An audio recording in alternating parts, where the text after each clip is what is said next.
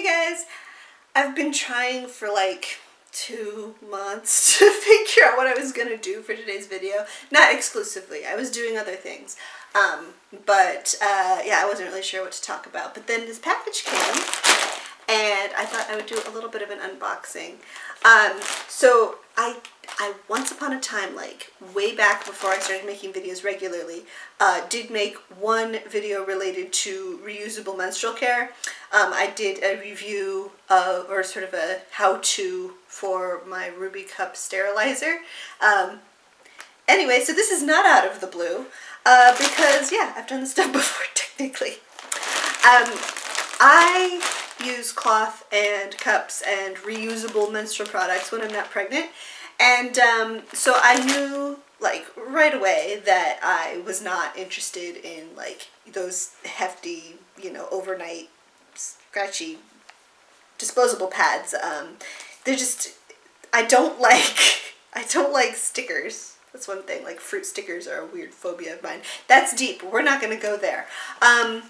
Just like the unnaturalness of it has never sat right with me. They always feel like I'm wearing a diaper. I don't like disposable pads. Never have. Tampons I dealt with, but then I got a cup because like it was so much more convenient than having to buy tampons every month or two. And I really loved it. It's great. It's more, you know, natural and, you know, just better for the environment, better for your wallet. It's just great. And then I still felt like I needed to have some sort of liner there, so that's when I got into cloth. I don't use cloth exclusively because I still prefer to have some sort of internal protection, and this is probably way too much information for any men who might happen to be in my audience. I know there's not a lot, but I guess I should have warned you. If this is TMI for you, then you know what? Bye. See you in the next video. But if it is, you should be ashamed of yourself because it's a normal human process. Alright, so long rambly way of saying, I was planning on like sewing some postpartum pads for myself. Most of my stash I've sewn myself. If you are interested in learning how to sew pads, even as like a beginner seamstress, I really recommend Amy Nick's, her YouTube channel. I think she's going to come up again in another video that I've already filmed for like August. But with everything, so much stuff going on, I decided to also be open to the idea of purchasing some postpartum pads so that I wouldn't have to sew everything, and because I have other things I'm working on sewing and knitting and everything as well. So I found this in a buy-sell trade group. I forget what it's called at the top of my head. It's on Facebook. I will link it below. But these are actually made by like a professional pad maker who has an Etsy shop. The shop is called Creations by 5, and I had heard of them before. I think Precious Stars Pads has some of hers that she likes, and so I knew the name. I knew it was a reputable company, you know.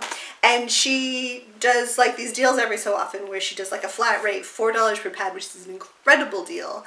Postpartum pads, you know, the big long ones with like the extra absorbency, those tend to be more expensive, more in like the $10 to $15 range. So yeah, $4 a piece with flat rate shipping. I jumped on it and I ordered 6. So these just came today. I've been looking forward to them. I'm glad that they came. It was pretty cool. She was doing like a sale where she and her daughters wanted to go to summer camp, and so she was helping them raise money to go to summer camp, and they were helping her sew to raise the money. It arrived in this cute little bubble mailer. Or, it's not a bubble mailer. There are no bubbles. It is a mailer though, and it says, "In the vast sea, don't overlook the little fish, shop small." So that's cute. And I'm just going to open this because I haven't seen yet what they look like. But I basically placed the order on Facebook and paid by PayPal, and did not bring a pair of scissors into the office with me. Or into the nursery, sorry. Here we go. Alright, so what I ordered was, I remember I ordered 6 Minky 13-inch postpartum pads, and here they are. I pick the size and absorbency, and then they pick the color. And so they're all surprising colors. Let's see. Awesome. Okay. No packing list or anything. Alright. Some of these are fluffier than others. This one is very fluffy. This one is like Muppet pink. This looks like a Muppet kind of shag one. I have to say, I've never used a minky topper before, but I was thinking that it would be nice and comfortable after everything going on with the baby. Even though it'll be summer and hot, and I just figured I'd go for minky. So this one is pink, fuzzy with, these all have fleece backers, and I believe they use Zorb inside. If you don't know what any of this is, like, welcome to the rabbit hole. Enjoy yourself, because it's a lot of fun. You can find all sorts of information on YouTube about cloth pads.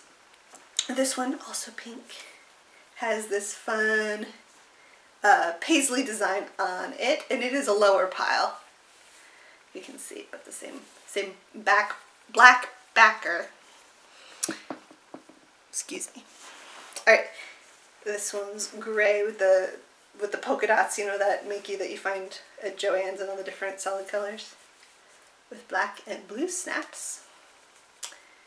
And by the way, this is what these look like. This is how you do it. You fold it in half and go. That's how thick they are. They're, you know, they're pretty thick. They're pretty high absorbency, and so that is why. They've got stitching around the topper here. And yes. I don't know, what would you say that's 3 inches, 3.5 inches? Pretty standard. It looks pretty standard.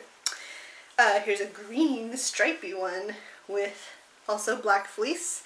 These all have black fleece and green snaps. Another pink one with polka dots. Same pink snaps. They're so soft. And then a fun 4th of July one, which will be perfect for my little early July baby. So yeah, it's chevron, red, white, and blue. So the fuzziest one is the pink one. The very first Muppet pink one.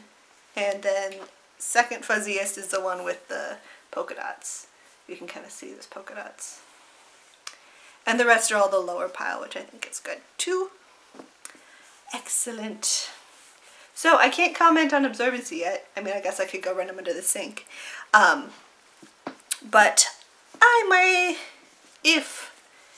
how's this? If you never want me to mention this again and pretend that, like, I'm not talking about periods and bleeding and stuff on my YouTube channel, then say so or don't say anything. If you are curious about these Creations by 5 pads and how they perform, then make a comment below, and I will try to, for one of these unscheduled Sunday videos, I will give a review. But mostly I'm going to be using these. I have a couple heavier ones that I've made myself, and one like overnight one that's roughly this size and shape that I made for myself as well. But those all have quilt cotton quilt, what's it called? Quilter's cotton woven, you know, toppers. So I'm hoping that these are going to be faster absorbency. This has been a very rambly video, and if you watch the whole thing, then here's a high five for you. Don't leave me hanging. Okay. I'll see you in the next one on Tuesday. Until then, bye.